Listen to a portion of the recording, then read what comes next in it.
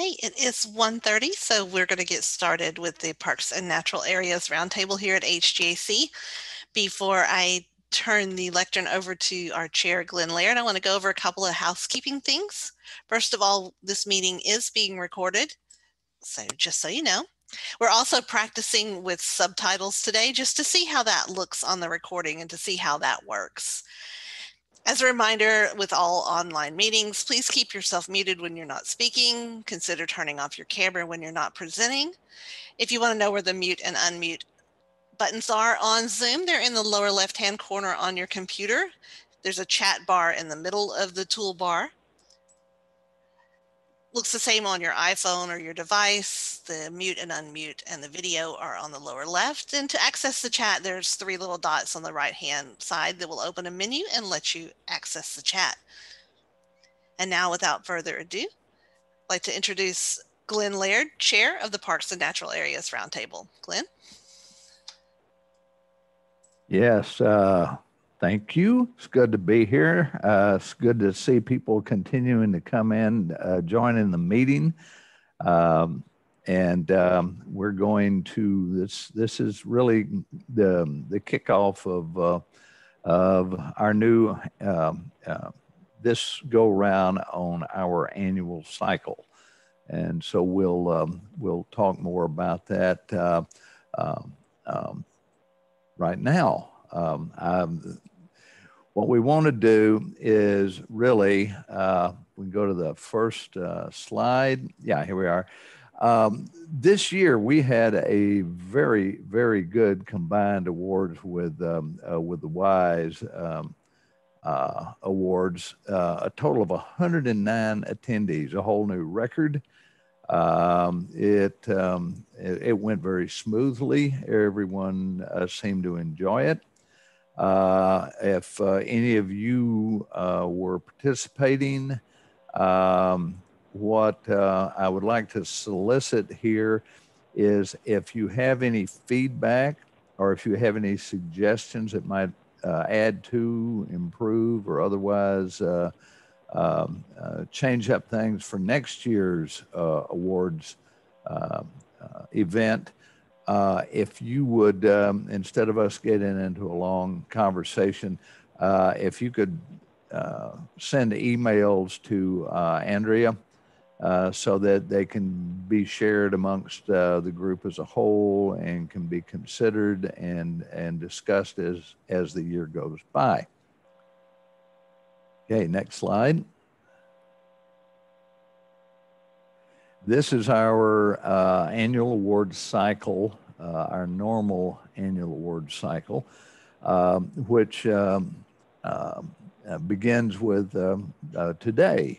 Generally, we focus on this in March and July in actual meetings, which will continue to be Zoom meetings until further notice.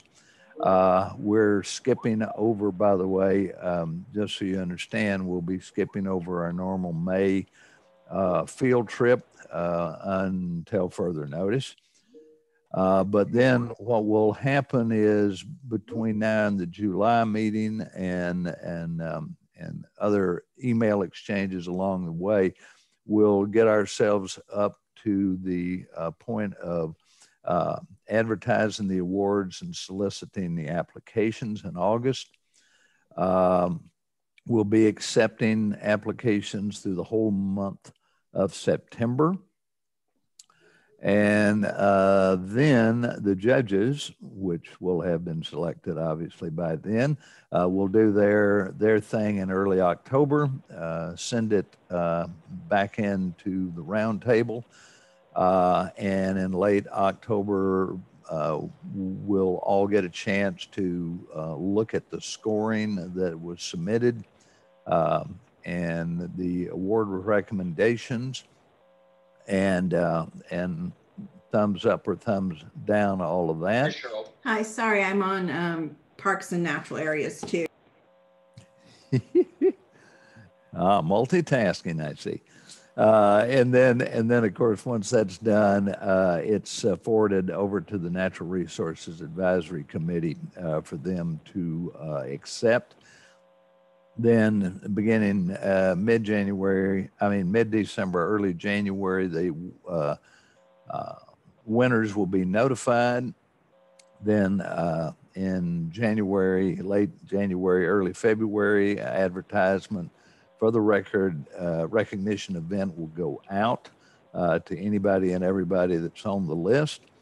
And then on a Friday morning in mid-February, we will be having another one of the events.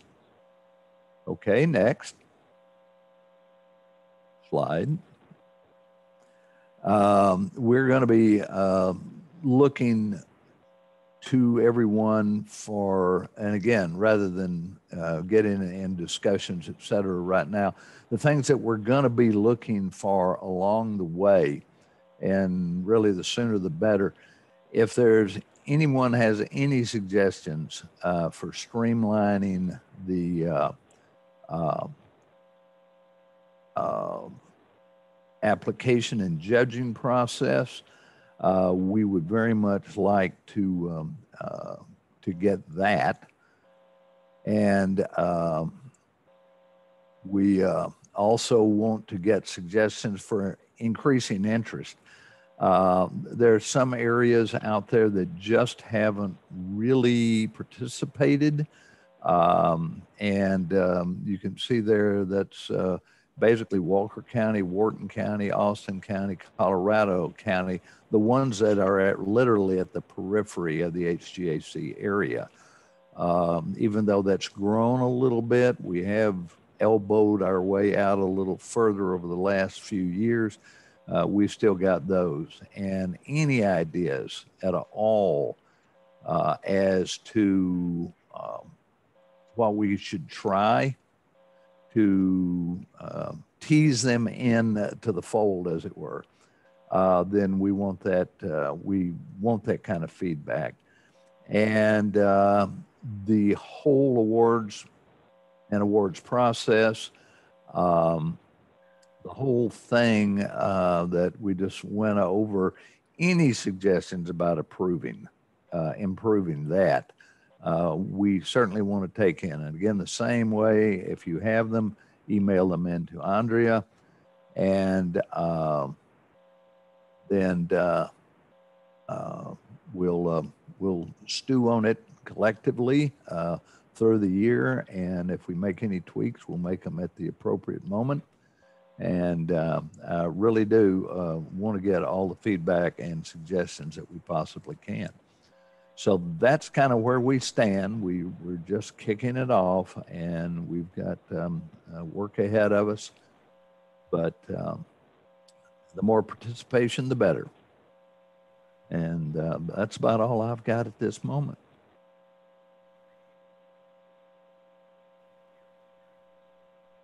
Thank you. Next up, we have some great speakers who are going to tell us about a couple of projects we have going on here at H-GAC and across the region. Glenn, would you like me to just introduce our first one? Yes, please. Okay, thank you. That's going to be Kathy Jansen. She is a principal program coordinator here at H-GAC, and she's going to tell us more today about Trash Free Texas. And Kathy, if I said your title wrong, please go ahead and correct me. Thank you. No correction needed. I'm really pleased to be here with you guys today. And for those of you who have attended other presentations on the Trash Free Texas project, hopefully you'll learn something new about this endeavor as we move forward. So, oops, beg your pardon. Click happy finger there. First, an introduction. As Andrea said, my name is Kathy Jansen, and I am the Principal Program Coordinator, so you did a great job on that, although I'd answer to just about anything at this point. I am a recently returned disciple to any kind of trash collection or mitigation efforts. I'd been the Trash Bash coordinator, and you're going to hear a whole bunch about Trash Bash here in a little bit from the next speaker. Been the Trash Bash coordinator in previous years, hadn't really been involved on this side of the fence in H-GAC's work. but have re-returned and am helping manage this project, which is the Trash-Free Texas Litter Mitigation Project. I won't give you the full title because it's so dadgum long. And what's really cool about this project is it's something that's really collaborative. So many of you are familiar, I think, with the Houston-Galveston Area Council. You're here at the Roundtable, so you at least know the agency through the lens of parks, and we do a lot of other things, but typically we only do them within our 13 county region, our 120 plus cities. What makes this project really unique, and I'll get to all of it in just a moment, is that we're doing this in conjunction with a sister council of governments. That is the North Central Texas Council of Governments. You see their logo there on the screen, as well as the Meadows Center for Water and the Environment based out of Texas State University. So instead of just looking at the litter issue in our 13 county region, or those folks in the Dallas-Fort Worth area looking in theirs, or near Texas State, we're really trying to create something comprehensive and unifying. So really excited about that. Today's agenda, it shouldn't be a super long presentation, and I'm hoping if you have any questions, we'll have time at the end to kind of dig in on this and see if there's some opportunities for us to collaborate or to further one another's work. I think there should be. First, I do want to define the issue. We'll go over why litter is a problem. It's pretty basic. Nobody likes litter. Nobody wants to live in a garbage dump, but some of these numbers are rather shocking. Next, I'll dig in a little bit more on the project itself, what it is we're trying to do, what the major goals of the project are, timeline, all of that good stuff, in case you're interested.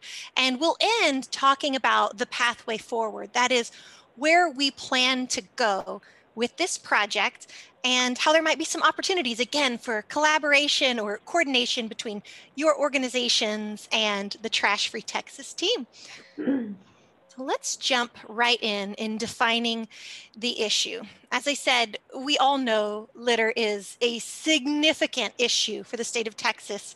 In fact, over 435 million pieces of visible litter accumulate on roadways each year. And I do want to make the point, visible litter, there's so much that we don't see, microplastics, there's so much out there that in the environment that it's hard to avoid, but just the idea that there's that amount of eyesore and litter along roadways is pretty shocking.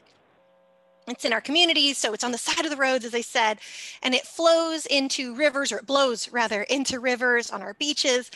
And ultimately, litter collection efforts cost American taxpayers around $11 billion each year. And you think about that, the mitigation costs, when the upfront cost, having more trash cans or a better understanding of people's behaviors and why they litter and things of that nature, certainly we don't spend $11 billion in taxpayer money on that. And approximately 80% of that trash that ends up in waterways, because this is ultimately a waterway project, that's coming from a land-based source, again, such as roadways. People throw things out of their car window and it rains and it washes into a local bayou or blows in or what have you. But ultimately, as I said, this project aims to start addressing that issue in a more sort of holistic or unified way. As I said, this is a collaborative effort between the North Central Texas Council of Governments, that's that Dallas-Fort Worth area you see there on your map, the 13-county Houston-Galveston Area Council region, which is a pretty big geography, as you can imagine, and again, the Meadows Center from Texas State University. And now, as I said, typically H-GAC focuses on its region, NCT-COG focuses on theirs, and it's a really unique opportunity for us to look at the 6 river basins, and you'll see that sort of highlighted on the map on your screen, to see how we can really coordinate on our efforts to try to really move the needle in a positive way. So often it feels like, you do one thing in one spot and it's a drop in the bucket, and how you really see that change happen in an impactful and meaningful way. Well, we think starting with this really broad region and then expanding to something statewide is really the way for us to get that going. So because this is, one more note, apologies. Why Dallas-Fort Worth and Houston-Galveston region? Well, ultimately, more than 50% of the state's total population resides in our 2 service areas. Think about that, 50% of the state of Texas's population. Is huge. It's all flowing together, flowing into the Gulf of Mexico, or Galveston Bay first, and then the Gulf of Mexico. So we thought this was a really great place for us to, again, have that coordinated effort to see that needle move. So trash removal efforts from these watersheds, as you can imagine, it requires ongoing significant engagement. And typically, these kind of projects, there's a lot of expense that is felt by the local governments and a lot of the nonprofit partners, and it can be really burdensome. So that's one of the things this project is looking to address. So we have 4 primary goals, and you'll see those listed on the screen. And I'm going to talk through these in a general sense, and then I'll dig in on some of the more actionable stuff we have moving forward on the next slide. So what do we want to do over the next 3 years? Well, this is a project funded by the US EPA's trash-free waters program. So something that we've not tapped into as a funding source in the past, although H-GAC has had EPA grants in the past, we've not had a trash-free waters grant. And 3 years, as I said, we're really looking to target a few core things. So the first goal, we really want to see an increase in the number of adopt-a-spot locations in the entire 6 river basin area, but specifically for my purposes here in the Houston-Galveston region. So what is Adopt a Spot? Well, probably most of you have heard of Adopt a Highway through TxDOT. You've likely heard of Adopt a Storm Drain, there's Adopt a Street. There's a number of Adopt-a programs out there. Adopt a Spot is typically focused on waterway or waterway adjacent cleanups, and it's all tracked through the Trash Free Texas website, trying to better understand where there are cleanups taking place so that when we look regionally and we see, oh yeah, the Keep, I'll say Dickinson because they're such a great organization. Keep Dickinson Beautiful is really active in having these quarterly cleanups. Okay, we know that's happening here, but look at this community adjacent to them. They don't have any cleanups. There's an opportunity for us to either organize a cleanup or get them on board as a coordinator and really try to build that program. So again, we have a better picture for where cleanups are taking place and where there are some holes where people can adopt and really start supporting their community. The second piece to goal 1 is to promote a statewide trash collection database. Now, any of you that have been involved in any type of cleanup event know that is one of the harder things to quantify when you have a cleanup event. How are you measuring the volume of trash or the weight, of the trash you're collecting? It can be really tricky. There are a lot of different units of measure. I know there are specific apps that point you in one direction or the other as far as how you measure, oh, the average bag weighs 30 pounds. Well, that might be the average, but when you have a bag full of plastic empty water bottles, you're not gonna get that kind of weight with that type of volume. The type of trash can be indicative of overall amount collected. And so what is being done with this trash collection database, the statewide one, is the Trash Free Texas team has partnered up with the Houston Advanced Research Center and Keep Texas Beautiful to establish this database. And we're so excited to be working with them because HARC, that's the Houston Advanced Research Center, is really active in another local effort called the Trash Action Plan. Those are the Partners in Litter Prevention. I know it's a lot of different names, but just know this. There are a lot of ongoing efforts and we're all trying to sing from the same sheet of music. One of their big goals was to have some unification in how we quantify and qualify the data we have from collection events.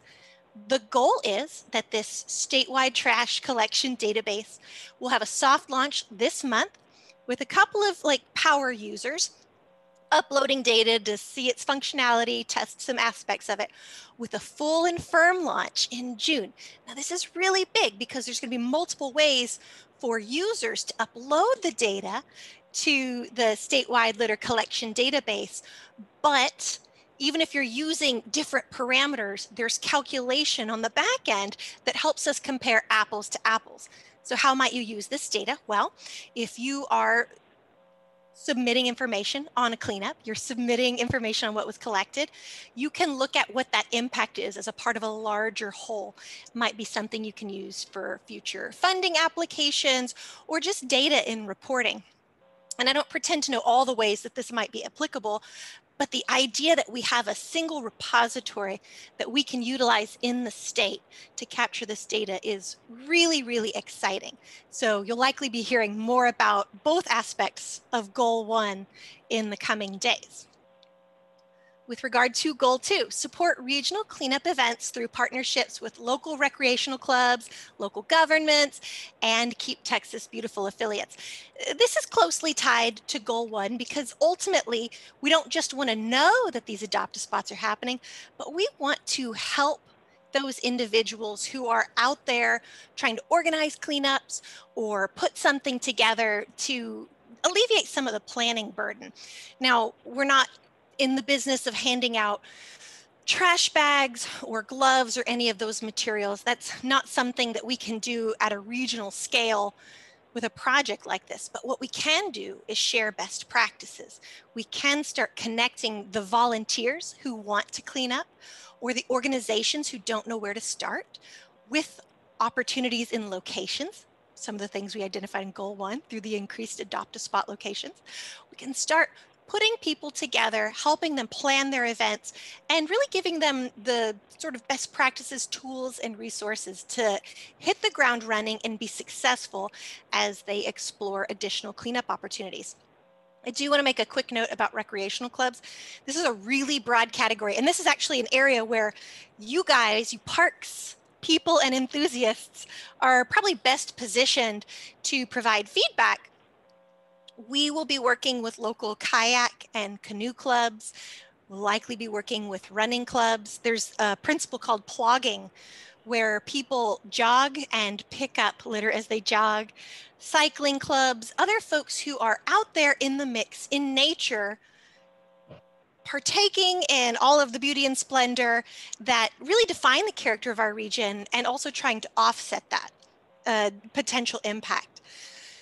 So we're really hoping to get connected with some of those groups. And if you have some recreational groups that are frequent power users of your facilities or that you think we should be talking to, please don't hesitate to let me know. My contact information will be at the end of the PowerPoint, but I'll also post it in the chat. And I know we have a couple of questions in there, and we'll circle back to those in just a minute. Goal number 3. This is, in my opinion, the single loftiest goal that we have. That is to partner with Texas-based restaurants to reduce the use of single-use plastics, really just better business practices. It sounds really straightforward, but we all know in the post-COVID world that single-use plastic usage is way up. And there's any number of reasons for this. One, folks aren't going to restaurants, understandably so, like they were in the pre-COVID times. Delivery, pickup, third-party delivery apps, these are all experiencing a pretty significant spike. Obviously, you're not going to send a reusable material that needs to be washed to someone's home. So we're seeing a real uptick in clamshells, plastic bags, use of plastic silverware, straws, and things of that nature. And again, understandably, this project was scoped out prior to the COVID-19 pandemic. So we're trying to relearn what a best practice is in the current environment. One of the things we've done is started meeting with, and we'll talk about this a little bit on the next slide, but we've started meeting with the Texas Restaurant Association to have a better understanding of what the concerns are from these Texas-based restaurants, chains, or franchises, and where we might be able to support them in moving the needle. What best practices are tolerable? What is a non-starter? Because ultimately what we're looking for is a win-win. A organization with a bright orange logo is not going to want to see their bright orange logoed cup in the ditch all the time. That's terrible advertising. And again, none of us want to live in a garbage dump. So how do we help them help their patrons or help them with their materials or what have you. So more on that in a moment. Final big goal of this project is to take what we do in the 6 river basins between the Dallas-Fort Worth area and the Houston-Galveston region and start sharing those successes and the lessons we learn over the next 3 years with other councils of government and regions across the state of Texas. Because again, we want this to not be a drop in the bucket, but to become a huge movement that we can all engage in. And to that end, we'll be developing materials that we share with those partners as well as our local partners to make sure that, again, we're all singing from the same sheet of music and we all have the resources available to do the most we can with what we have. I'd like to highlight just a few items before I open it up to questions, which is the path forward. So what are we really doing? Well, as I said, we want to see a significant increase in the number of Adopt-a-Spot locations we have specifically here in the Houston-Galveston region. We're looking to see 50 new sites because as of now, there are only 8 Adopt-a-Spot locations in this humongous region, and they're all in the San Jacinto River Basin, which is all here really in Harris County with a little bit and a couple of other spaces. And when you think about that, Harris County is a significant player in the region and certainly has a high population, but at the same time, that's only one piece of the larger sort of regional character, right? So we want to make sure that we see that growth in some of the outlying areas, in some of the rural and suburban communities, because again, we want to have a full picture of what's happening out there. We had a training on how to become an Adopt-a-Spot coordinator on February 25th.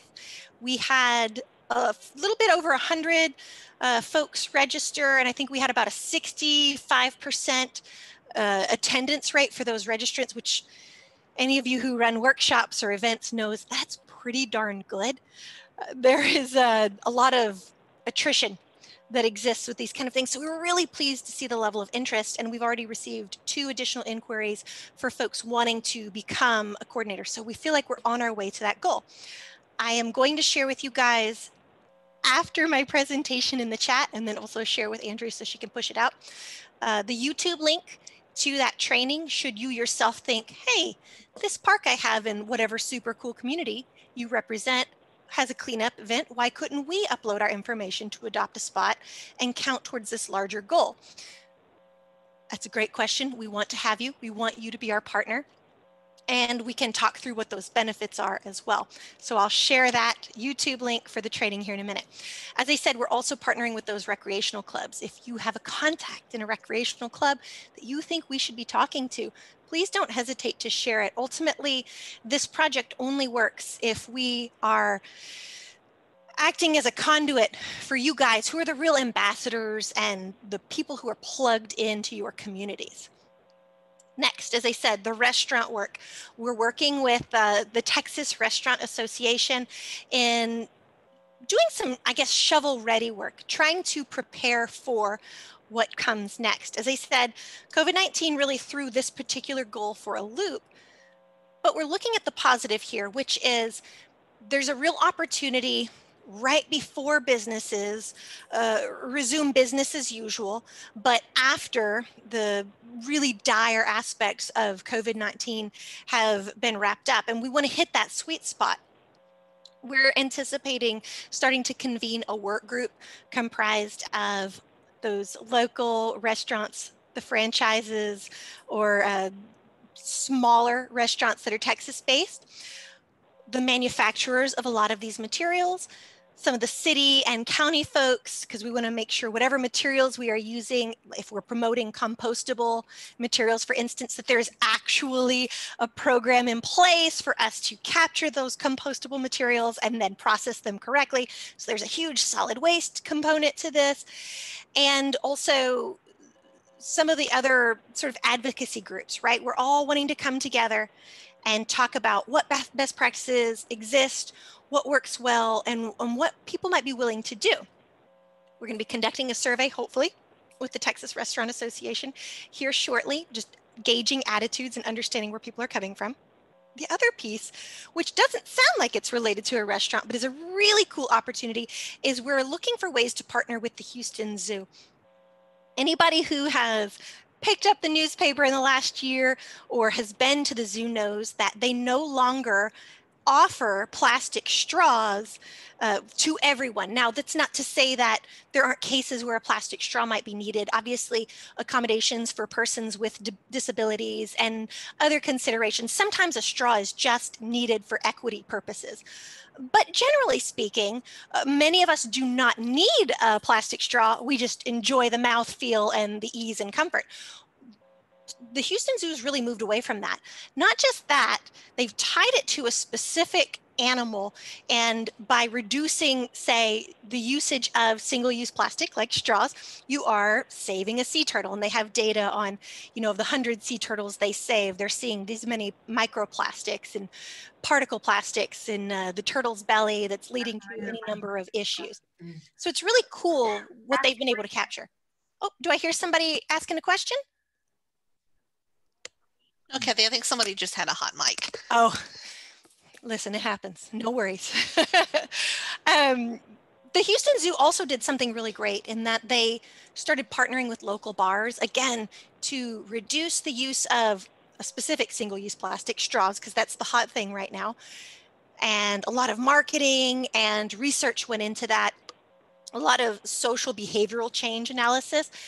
The great thing about the zoo is they're willing to share all of these analyses with us, all of their resources and materials. So we feel so fortunate to have them as a partner and a great starting base for developing the larger best management practices for reducing single-use plastics as we start to work with restaurants at large, hopefully by September of this year. Final thing I wanted to highlight, again, talked about the statewide database a few minutes ago. This March, we are doing the soft launch. I say we, it's really HARC and KTB. We're on the Trash Free Texas team. We're just in the background cheering and asking questions, with the full launch anticipated in July 2021. And we will be certain to share that information with you guys in case you are interested or want to start uploading data to the database. Some other general things that are happening. We've done a couple of surveys. Over the past, 6 months, we did a statewide litter database. We did a statewide litter survey where we surveyed not just other councils of government, but cities, counties. Many of you in parks may have received it. Solid waste contacts, recreational clubs, a lot of folks to understand people's relationship to litter cleanup events, and what their interest or tolerance might be in terms of certain recommendations or behaviors. I should note that anything that comes out of this project is voluntary recommendations only. There's no sort of governing body that's going to hold anyone's feet to the fire. You can't use XYZ. You can't participate in this, that, or the other. It's all voluntary best practices. How can we work together on win-win solutions so it's cost effective for, say, a city to conduct a cleanup event, or it's cost effective for a restaurant to switch to a different material while still maintaining sort of the integrity, the temperature, the liquid, and all that in their takeout containers. So that was a really cool thing. I mentioned the restaurant survey coming soon. We also did a survey of other councils of government, trying to, again, assess what it is they're doing out there, because we don't want to reinvent the wheel. If there are already practices in place, resources and materials, we want to gather those up. We've synthesized quite a bit of that data, and while I'm not going to spend time on it today sharing it with y'all, I do want to tell you that we're going to be launching a newsletter later this month, I think in a week or two. It's going to contain links to those surveys, links to the data that we think are relevant to you guys, updates on adopt-a-spot cleanups and other partnership opportunities. If you are interested in receiving that newsletter, let Andrea know or let myself know, and we'll be sure to add you to it. Don't plan on spamming you with multiple emails a month, just one larger one with lots of links and hopefully good meaty data that you can climb into and waller around in and really enjoy, if that's your thing, which judging by the fact that you're here today, I assume it is. We all want to know what's happening so that we can take the next step and make a positive change with regard to litter mitigation in the region.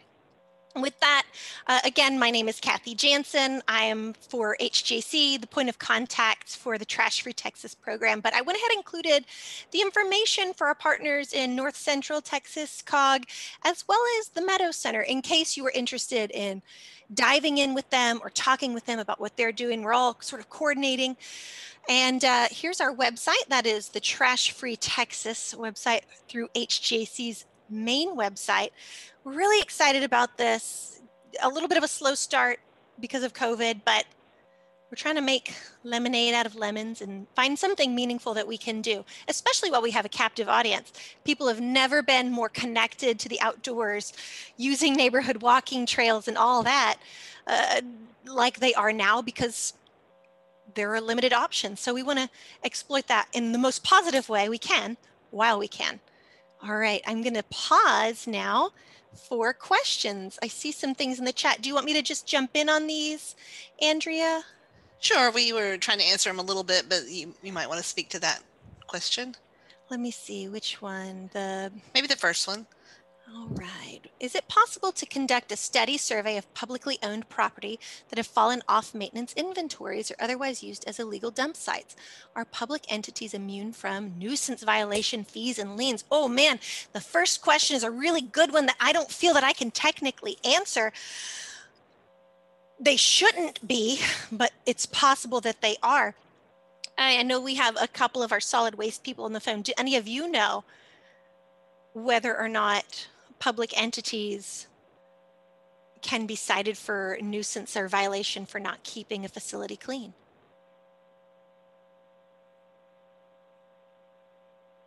All right, hearing none. So, oh, sorry. Cheryl Margot is on the phone, and I texted her offline, and she said that typically, oh, here she comes. Okay. I'm sorry, I thought somebody else was going to. No worries. So their local governments aren't immune from the state laws, but typically the illegal dumping that's on their property, they did not illegally dump it. And they would normally work to find who did the illegal dumping and try to get them cleaned up and assess the fines on the people who actually did the dumping. But the TCQ, which is Texas Commission on Environmental Quality, or somebody else could file suit against a local government. But again, typically they are not the source of the dumping. Oh, thank you, Cheryl. And I see that Edward had several follow-ons as y'all had this conversation. Apologies for not following as I was going. I do know that there are some ways to report things like that outside of the typical channels. There's sort of a unified, the Galveston Bay Action Network, GBAN, is a way to report any number of pollution or litter issues that you see, and then the right organizations or governing legislative body, I say legislative, the correct organization can be contacted, and then the issue can be mitigated. So GBAN might be worth checking out, since it seems like you have a specific pocket park in Third Ward that you are concerned about, which I would be too. Other questions or about the project or just general information?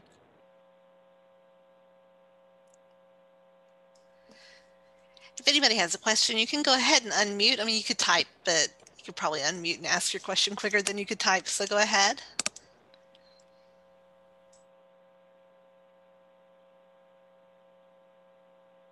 Okay, well, hearing none, no worries. I will hang out a few minutes. If you are interested, again, in being a part of Trash Free Texas, being a coordinator or a partner in the Adopt a Spot program, any number of aspects of this project, we would absolutely welcome you into the fold. As I said, it only works when we are playing ball with you guys, the ambassadors, the people on the ground.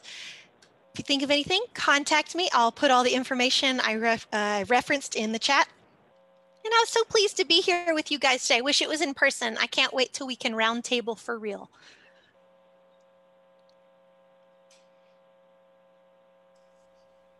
Hey, thank you, Kathy. Glenn, ready for the next speaker? Yes, let's go ahead. Okay. Our next speaker is here to talk to us about Trash Bash, which I hope that everybody's heard of. We've had it for about 2,600 years. No, just kidding. About 26 years. This is our Trash Bash coordinator, also a planner at H-GAC. Please help me welcome Kendall Gidros.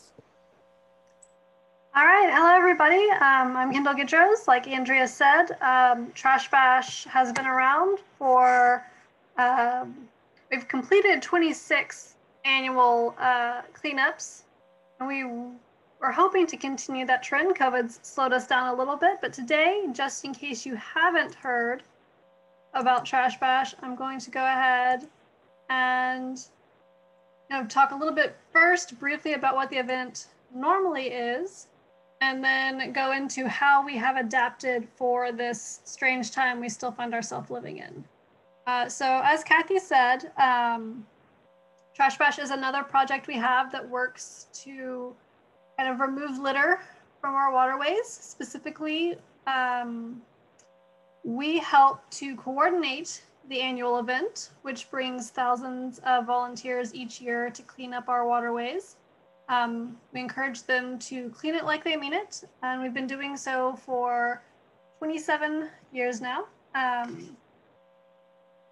So Trash Bash, however, is more than a litter cleanup. It strives to work with local partners to create a community experience and also to engage volunteers with education on how they can keep their communities and local waterways clean all throughout the year instead of just at one cleanup event. Each site does so by including interactive games or exhibits that the volunteers can participate with at the cleanup site after they've spent the morning picking up trash, and when that message might be most receptive in their brains and in their minds. Trash Bash was founded in 1994 by H-GAC and the Texas Commission on Environmental Quality. And today it is managed by the Texas Conservation Fund with coordination still by H-GAC and the Gulf Coast Authority. The real backbone of the event, however, comes from the steering committee, which is made up of the local site coordination teams who do all of the engagement with their communities. They run the sites. And this group is made up of representatives from nonprofits, private citizens, industries, businesses, schools, and civic groups. And like our steering committee, a lot of our funding sources also comes from generous sponsors from these same types of groups. So just to give you an idea of our annual platinum sponsors, those who provide about $5,000 or more in cash or in-kind services, specifically things like letting us use waste receptacles or helping to pick up the trash after the event, are shown here from our 2020 event, or what would have been our 2020 event. So Trash Bash began with 7 sites back in 1994. It's reached at its peak 17, and we had 16 still in 2019. Several sites have actually been closed due to a lack of trash, which is actually exactly what we want to see. We'd love to put ourselves out of business with having no more trash on the land.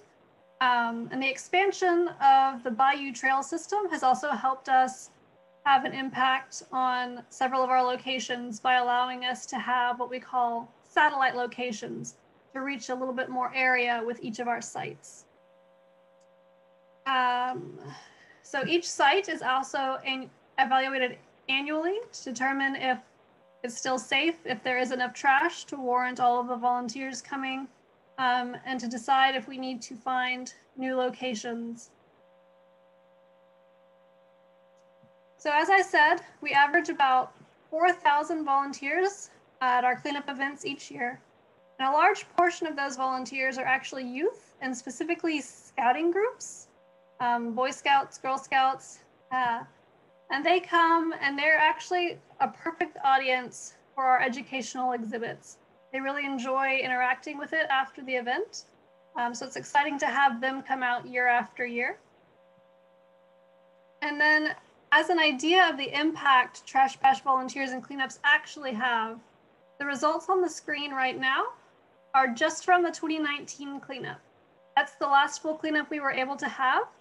And you can see that cleaning up just for 4 hours on one morning in March each year can have quite a big impact on the amount of trash removed from our watershed.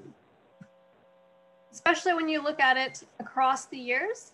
When you add up the impact over the 26 Trash Bash events we've been able to hold, the numbers are pretty impressive. What's interesting is that the tons of trash collected has actually steadily decreased over the years. So about a third of the tonnage we were seeing around the beginning of the year of the events, and that's despite doubling the cleanup locations. So that's actually really encouraging. Hopefully that has something to do with the education Trash Bash and all of the other wonderful organizations in the area are doing. But it's nice to see a reduction in trash, not because of effort, but because of less trash being at our locations. And then overall, Trash Bash has become known as a fun, community-based educational cleanup event. Volunteers love coming back to. They bring their families, the scouting groups return each year, and it's just something a lot of people look forward to. Unfortunately, with the current pandemic situation, Trash Bash 2020 was canceled completely. It was set to take place 2 weeks after everything started getting canceled in our region once the virus really kind of hit our region. So in order to avoid having to cancel completely again this year, we have decided to reimagine Trash Bash as a virtual event to help protect our volunteers and their families. And what we've done is try to call it a backyard to bay cleanup with a focus really on that education factor. So instead of spanning the 4 hours that are normally on a Saturday for the event, we've extended the event to 4 days. And that'll give participants the opportunity to not only view educational videos that are related to watersheds, non-point source pollution, and litter, but it'll also allow participants to choose the day that they'd like to have a personal cleanup in their neighborhood to help remove litter from the watershed, with a focus on the fact that, as Kathy said earlier, 80% of the trash in our waterways is land-based. So reminding them that even though they're not coming to a specific site, they are still having an impact on keeping our waterways clean. So we've put together an informational packet and social media tools that'll help people learn how to participate, all of which can be downloaded from our website, which is www.trashbash.org. Those include things like a social media graphic, QR codes for the website and for the data reporting form they'll use, and more. Also included on the website and in the packet is the schedule of events.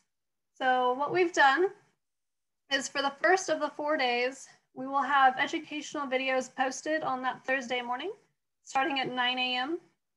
As I said, they'll go over topics of watersheds, non-point source pollution, litter, and more.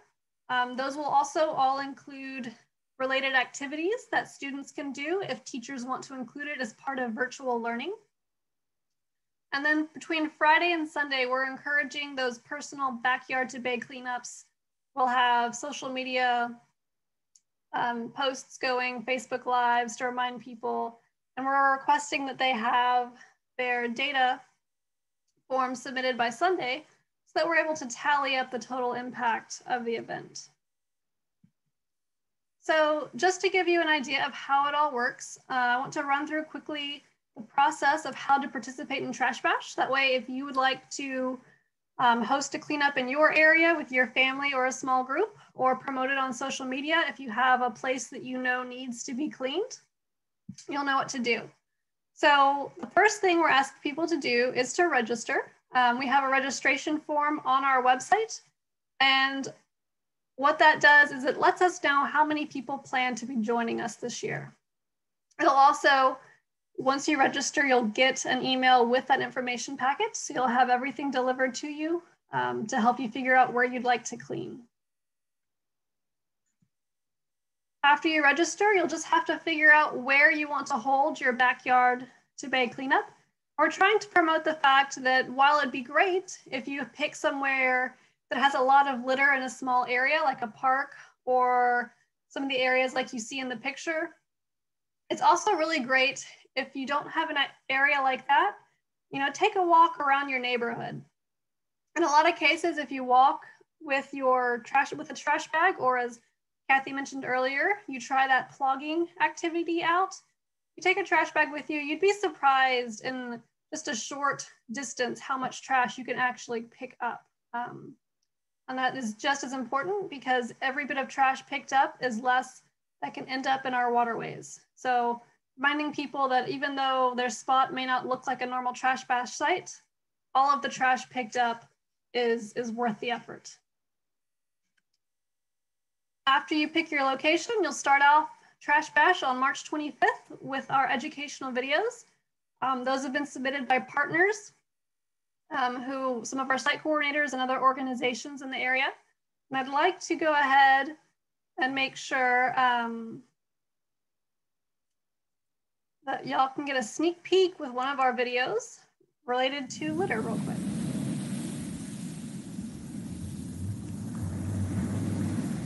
Hi, I'm Celeste with Splash, or Stopping Plastic and Litter Along Shorelines.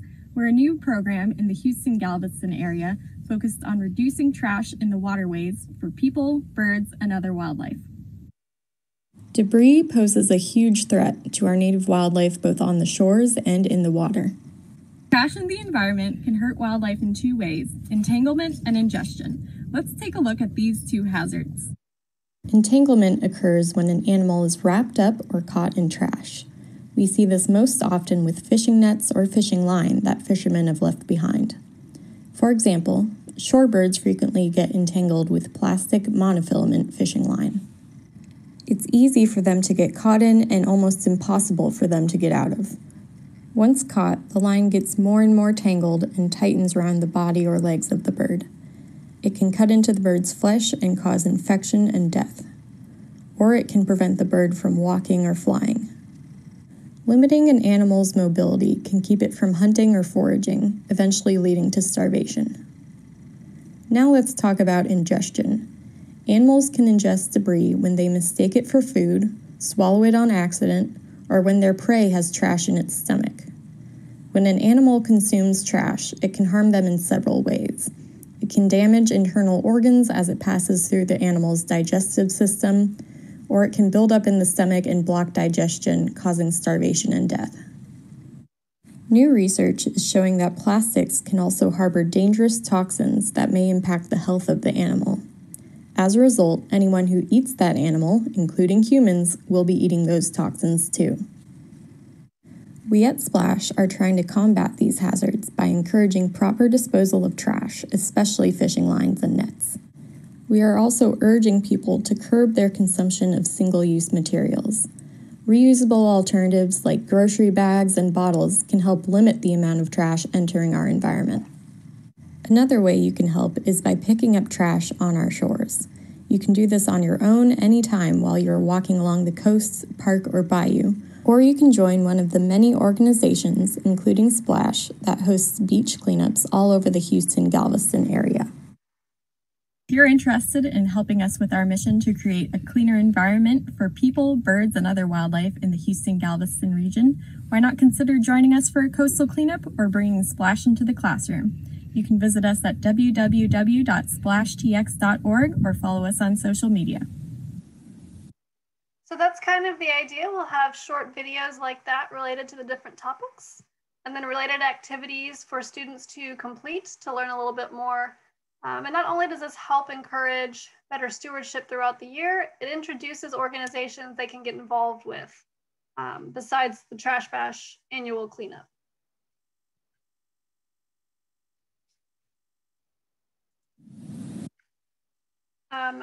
So after they watch the videos between Friday and Sunday, March 26th through the 28th, we're going to encourage those backyard debate cleanups. And we, as usual, have put together a safety video. This year, one of our sponsors, LyondellBasell, actually helped put together a safety video since it's a little different than our normal 16 site cleanups. And just in case, if you're interested in maybe promoting this event or hosting your own cleanup, as a little sneak peek, you can see the safety video and help you start thinking about what you'll have to consider for your own personal cleanups.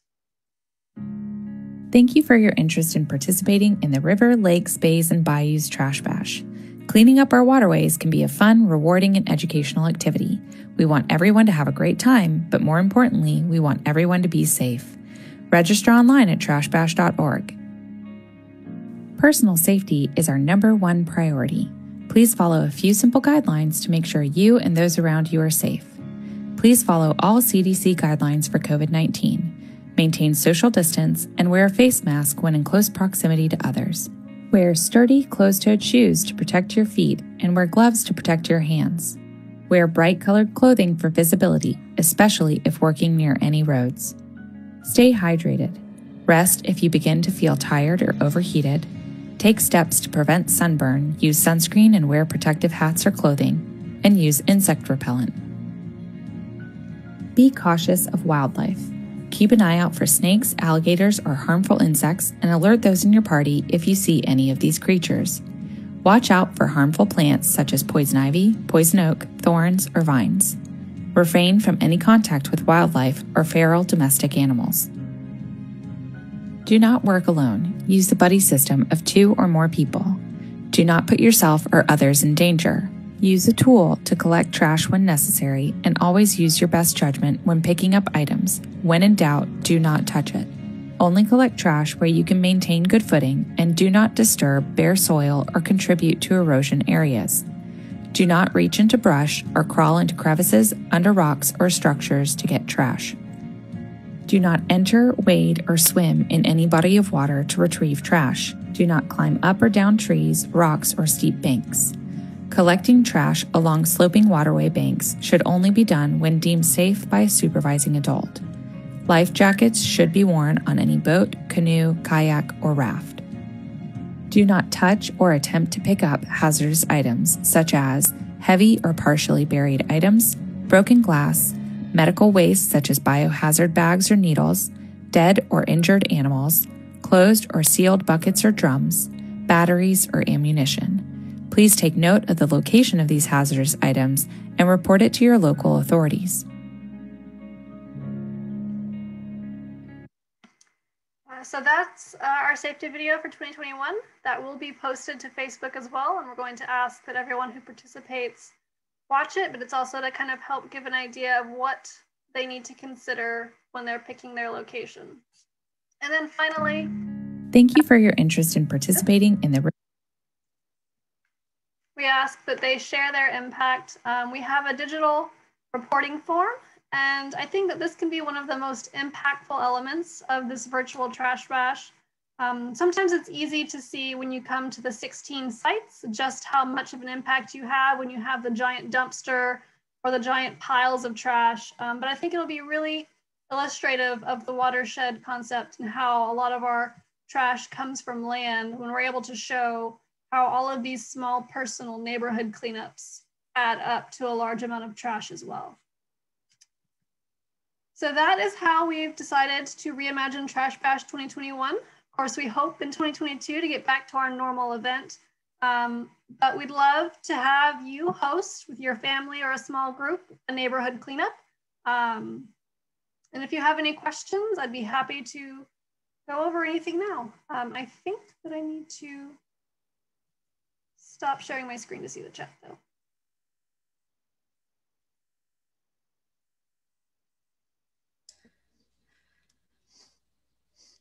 All right. So far in the chat, we just have a bunch. We have cheers for you. It's a great video and great way to do Trash Bash this year without being able to actually have this big event. All right. Well, I mean, I'll still be here if there are questions at the end of the meeting. But at the very least, if you're interested, feel free to email me. I'll put that water resources email in the chat if you have any questions about Trash Bash. And feel free to follow Trash Bash on Facebook as well and share the post, get your neighborhood interested in cleanup. Thank you everybody for listening in today. Thank you, Kendall. Hey, Glenn, do you want to get started with the roundtable? Well, I would say that would be the thing to do right now. I just want to, following on the two great presentations, and just sort of reiterate the fact that you can have the best planned, the best executed parks and recreation facilities, but who wants to go there if it's covered up in trash?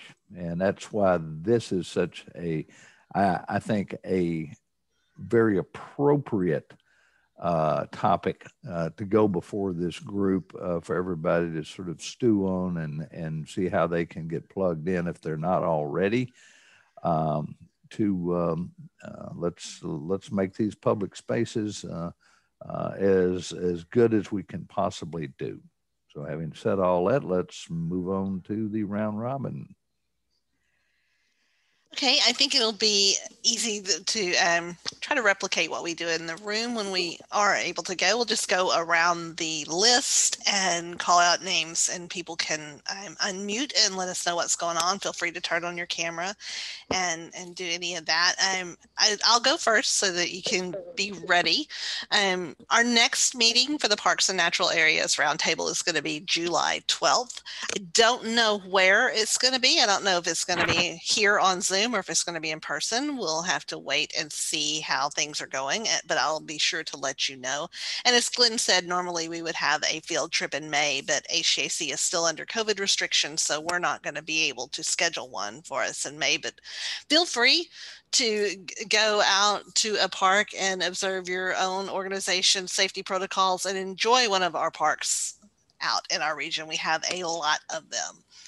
So next up, I'm just going to go down the list, and it's not alphabetical, it's a special alphabetical. So just listen for your name or phone number. We have one, it's a phone number, the last 4 digits are 6606. Would you like to let us know a little bit about what's going on with you and your group? That's you. Yes, can you hear me? Yes. Okay. We've just had we're going to have a grand opening of our community center that we built back in the back of the subdivision, and finishing up some trails. I went on about half of them last week, and very, very nice. And the building is being used by Mercer Arboretum to do some of their bird classes that they're having. So we're getting a lot of use out of the building already, and it's not really, it's going to be dedicated pretty soon, March 26th. Thank you. Is this Mr. Messer from Timberlane Utility District? Yes, it is. Okay, I just want to make sure I knew who you were, and so that we all know who you were and kind of where this community center is. So it's up in the Spring area, is that correct? Yes, it is. All right, thank you. Okay. Okay, next is Adrian Hernandez.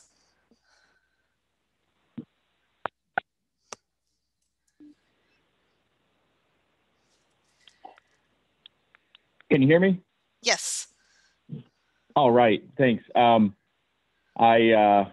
was having some back and forth with the phones and the computer, so thanks for that. I wanted to let everybody know this was a great presentation. It speaks to a lot of what we've been trying to get back to doing at Keep Pearland Beautiful. We've had a ton of interest in cleanup events coming back. Matter of fact, we have a waterway cleanup coming up, I believe this weekend. As a matter of fact, we've got 20-something volunteers ready for that. And then, we do 25 volunteers for this coming Saturday's waterway cleanup here in Pearland. We also have on March 20th, we're really excited about this. We have over 200 volunteers across multiple organizations coming to do a tree planting event at 2 different sites here in the city of Pearland. We were awarded a grant through Keep America Beautiful from Aramco to plant 1,000 trees here in the city of Pearland at our H-GAC and our Pearland Parkway trailhead, the new trailhead that we have to extend our canopy there. So we're really super excited. We know people in our community and communities across our region are excited to get back out there and make our communities all beautiful again. So I really appreciate y'all, putting this together. And I know we're all eager. If there's anything we can do at Keep Pearland Beautiful to support anybody's efforts, please let us know. Thank you. Right, thank you, Adrian. Next is Becky Martinez. Hi, everyone. I'm with Bayou Land Conservancy, and I was just going to mention that every spring and fall we do an adult environmental education class or a series of classes, and we're going to be kicking it off this month on March 25th. If you're interested or know folks that might be interested, please point them to our website at Bayou Land Conservancy. It's a fun class. We figured out how to do it, being COVID safe. And so it's a small group of folks kind of spaced out outside, but we're excited to do it again this spring. All right, thank you. I want to let everybody know that if you have an event that you want everybody to know about or everybody to participate in, please feel free to post a link or a little note in the chat, or you can send me an email after. I'm going to send a wrap-up email from this meeting out to everybody who registered so that you can know what happened, and we'd be happy to share that information out to everybody. So next on the list is Casey Collins. Hey, Andrea, it's Tim May. Ah, not Casey Collins. Okay. And I'll go, Casey and I are working together on many of our projects. So I'll go ahead and give this report for the two of us, if you don't mind. Tim May, Half Associates, and great presentations. Thank you for doing that. Always really informative, and how that may impact a lot of the projects we're doing around Harris County and the surrounding counties, for that matter. Just kind of an update. In Precinct 1, we're finishing up a soccer field where we did some LID or low impact development type of construction projects. That construction is underway. It's about a month into it. Should be done by July. That has some detention and some pervious pavement and some other LID features associated with that. It's right next to the Sims Bayou. Couple other projects that you've heard, this group has heard me talk about, is our Mercer Botanic Gardens. We got 2 projects under construction there. The drainage and grading operation for the bocce track north of the park itself on the east side of the road is underway. We're moving a lot of dirt there and creating a lot of detention, and also some LID features involved in that. And then on the other side of on the west side of the road, we're getting ready to start a restroom project. And that restroom has some money associated with it that's related to the Harvey Fund. GLO is managing that money, but that composting toilet down there in the parking lot as you first enter that, the low activity or the passive activity part of the park, that parking lot right there in your immediate right, there's that composting toilet that was damaged by the flooding of Harvey. And we're doing a prefabricated restroom several feet above that elevation of that existing toilet. And we're excited about how that's going to happen. That could become an event center with a large plaza out in front of it. That restroom will have a concessionaires end to it as well. And so there's a lot of options and opportunities there for Mercer on those 2 projects. As we were awarded last month, the honorable mention of Atascocita Park continues to get recognition and some accolades. So we're pleased with that. It was published in a national magazine for landscape architecture last month in January. And I have that link available to anyone that would be interested in that if they have not already seen it. And then mostly Casey, but I've been involved in some of this, but Casey's starting work on some streetscapes for some of the TERS here in town. And we've got several other projects in the works and we're proposing on that are public sector government related that'll also have some natural and open space characteristics to them. So that's an update from HAF for Casey and I. Hey, thank you. Definitely interested in that link. If you can post it in the chat or send me an email. Sounds like you've got a lot of exciting things going on. Hope you keep us posted in the future. Thank you. Next up, we have Cheryl Murgo from H-GAC. Cheryl, do you have anything going on that you want to tell us about? Actually, no, not that I can think of. If you don't subscribe to our newsletter, get it, because that's where we put a lot of stuff. All right, thank you. Next up is Dan Kalinsky.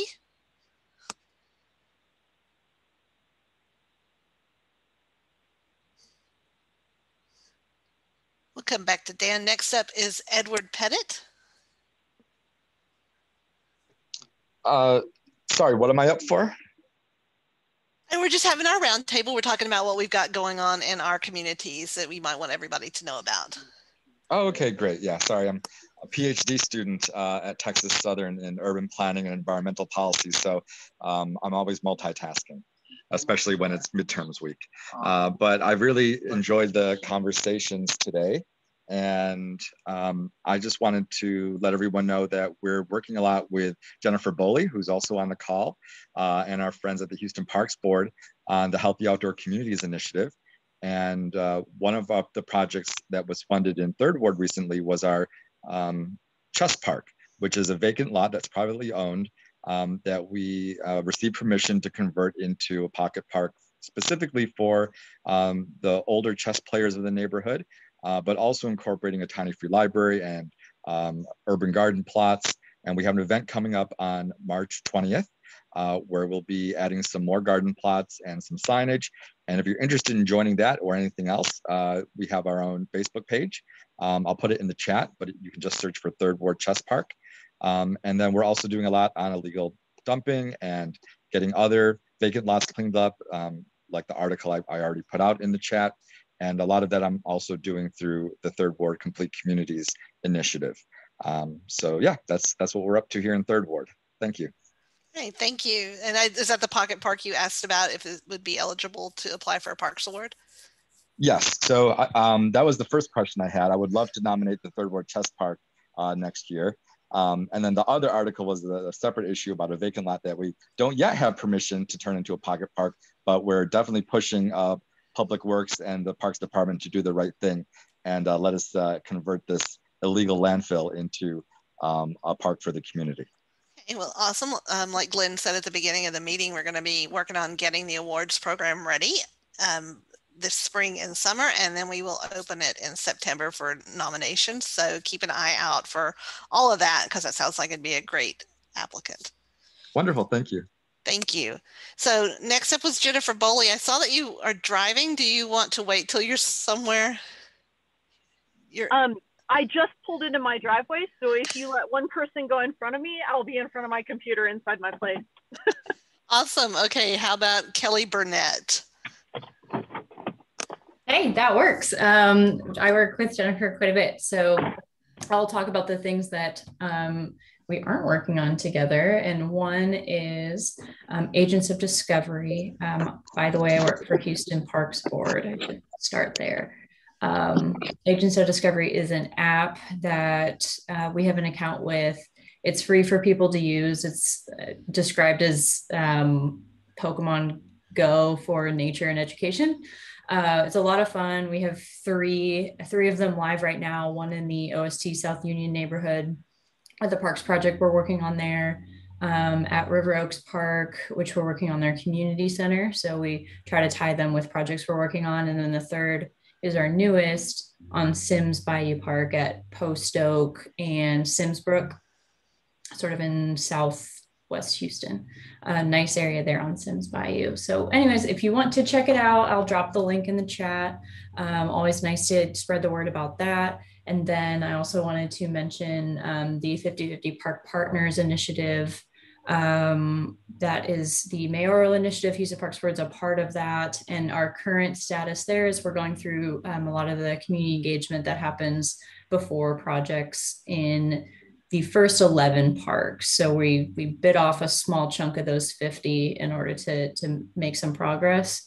during COVID and everything like that. So that's been going well. I have some surveys that are open here, and it's in 11 different neighborhoods. So would love if folks could scan their eyes over it. And if you work with people in that area, to share those surveys and make sure we're getting community engagement on those, that would be wonderful. And I can, I guess, pass it to Jennifer for healthy outdoor community stuff. Sorry, I literally just walked into my place. I was driving back from Waco, where I just got my first dose of the COVID vaccine. So very exciting. One thing I would like to mention is that we have been doing a lot of work with healthy outdoor communities, particularly focused in the 3rd Ward and Acres Homes neighborhood. Our work that we're doing is promoting park outdoor nature equity in those communities to fight health disparities. So we have been launching some pilot funding opportunities in Acres Homes and 3rd Ward to try to get a broad sweep of potential projects that those communities might like to pursue in a larger scale going forward with some of the funding that we have available. We're gonna take away lessons that we learn from all of these different projects. They all have something to do with that park and outdoor equity lens, but each project also ties into another community challenge. And those other 4 kind of priority buckets are healthy food access, education, look, feel, and safety in a neighborhood, and then arts and cultural expression. So as we take away lessons that we're learning through these pilot projects, I hope that we can share those with H-GAC in a future meeting. And then we move into our kind of larger scale programming phase through this 5-year grant and funding opportunity that we have in the summer. So we'll have even bigger things to share out at that point. But that's our big thing right now, is these funding opportunities that we're offering to community-based organizations in these neighborhoods. And then there's of course other stuff going on too, but that's something in particular that I'm very excited about right now.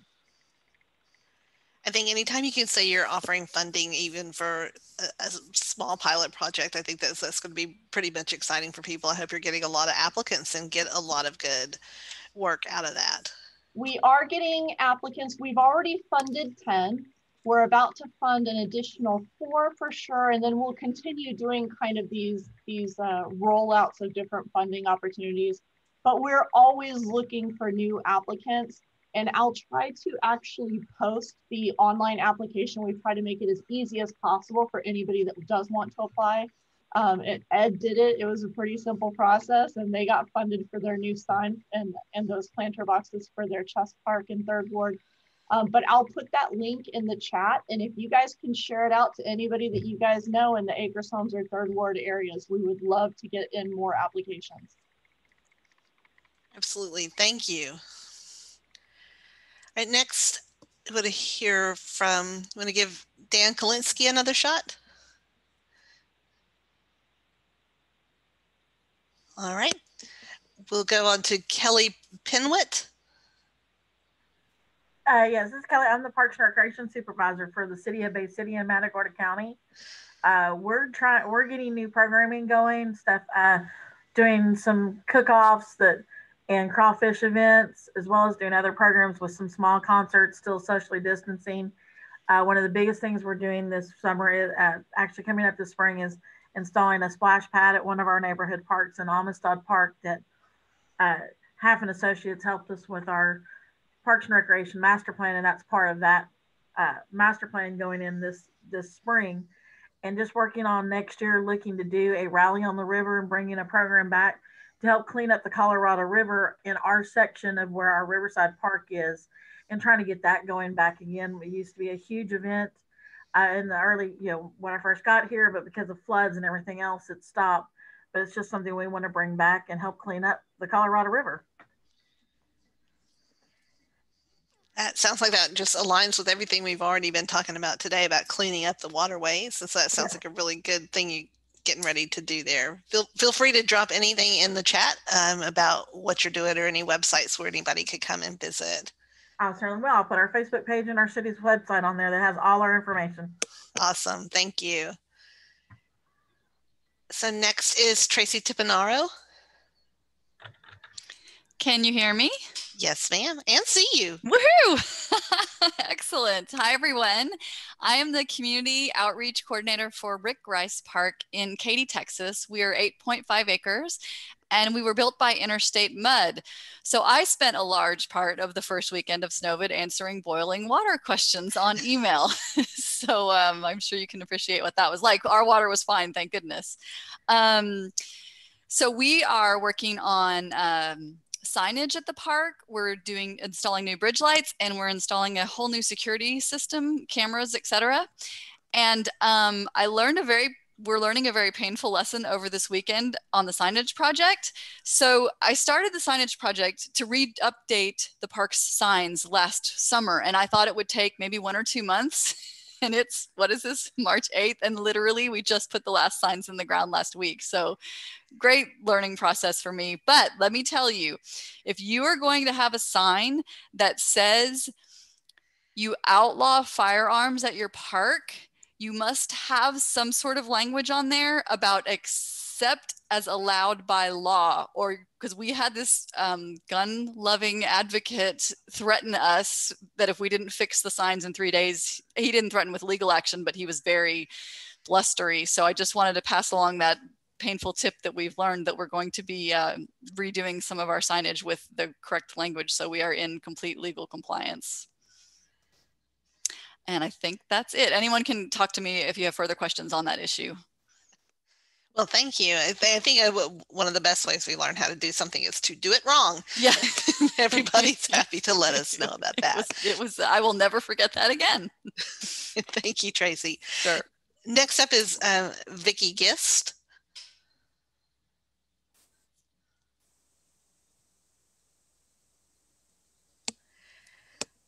Okay, we'll come back to Vicki. And finally, we have phone number 8243. I think that's Jim Robertson.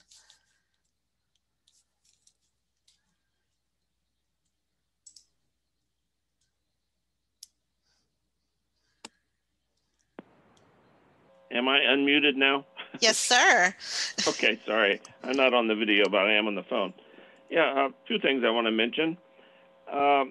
Kickarilla Mission Preserve is a fairly large, significant Precinct 4 park along the Cypress Creek Greenway. I'm in the Cypress Creek watershed, and I just wanted to mention that April 12th to 17th, that's Monday through Saturday, they are planning an event there called Nature for Health Week. And actually, that's in the planning stages now, so I haven't seen final information for it. But there will be a number of outside events, socially distanced, small groups, to actually get out at the preserve for various activities and presentations. And so that is something that's coming up. Also, relative to the Kickarilla Mission Preserve, Precinct 4 has been working diligently to put together acreage upstream and downstream for connectivity of the trail that will go further upstream and downstream along Cypress Creek there, the Cypress Creek Greenway Trail. And they have had some significant breakthroughs in the last few weeks with some of the partners on that give them access to acreage. And so it's going to significantly increase the connectivity into the surrounding community around there as they move forward with their trail construction over the next several months. So that's good news there. Northwest Harris County Mud 5 is a mud district that is not right on Cypress Creek, but it is touches Little Cypress Creek and Falky Gully, which are two tributaries to Cypress Creek. But it's kind of a neat story, but in 2009, they actually passed an $8 million bond issue for parks and trails. However, for a variety of reasons, nothing was ever done to start that process. They developed a trail master plan along with that, And they are currently, as we speak, completing 5.5 miles of trails. They have moved forward with phase 1 of the trail project that were outlined in that master plan. It's taken a while, but persistence and perseverance has paid off, and that's going to be a significant addition to the connectivity through the various neighborhoods that they serve. I did mention Falky Gully. Again, it's a major tributary along Cypress Creek. Harris County Flood Control did a major project along Falky Gully, restoring it to its original shape. They completed a project where they hauled out a tremendous amount of sediment that is washed into Falky Gully over the decades. And upon completion of that project, they have planted 1,900 trees along the banks of Falky Gully. So not only has the flood mitigation benefits of that been restored, it does have a trail along it, and so as those trees grow, it's going to greatly improve that area as a amenity.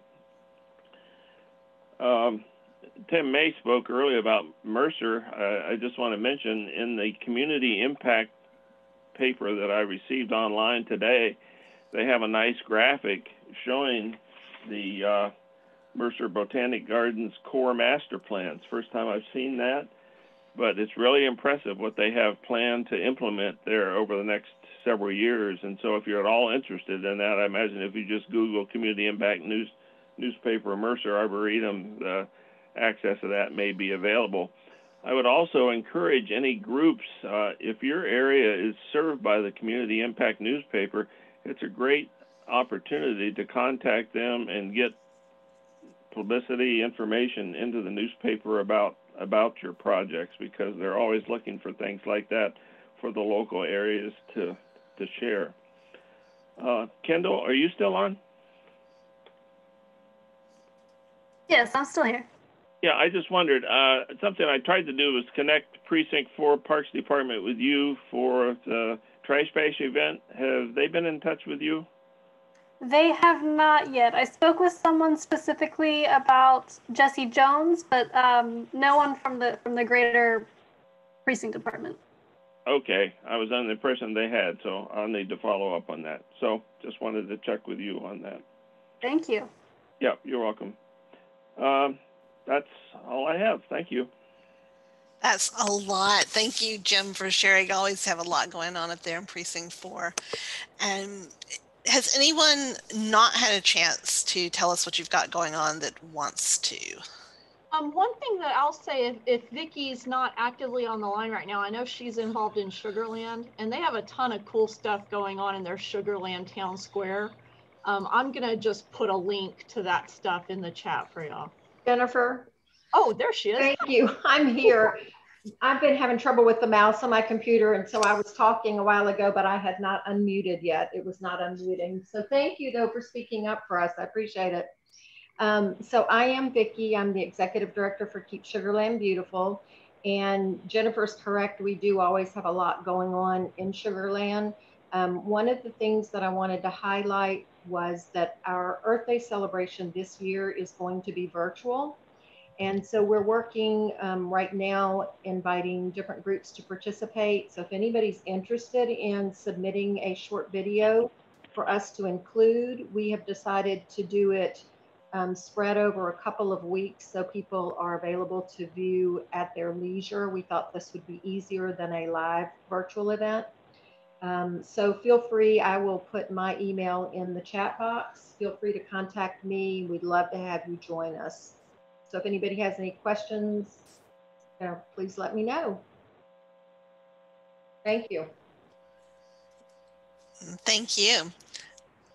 So I think that might be everybody.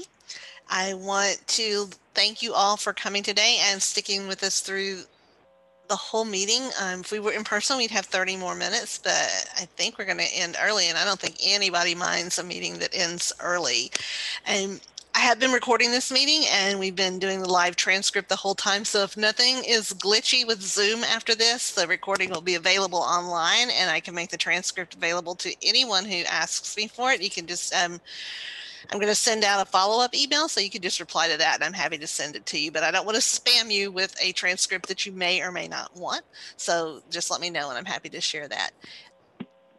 Glenn had to leave us early, so if nobody else has anything going on, which you certainly can, we have 30 more minutes for you to have something else going on, but if nobody else has anything going on, I'm happy also to adjourn this meeting.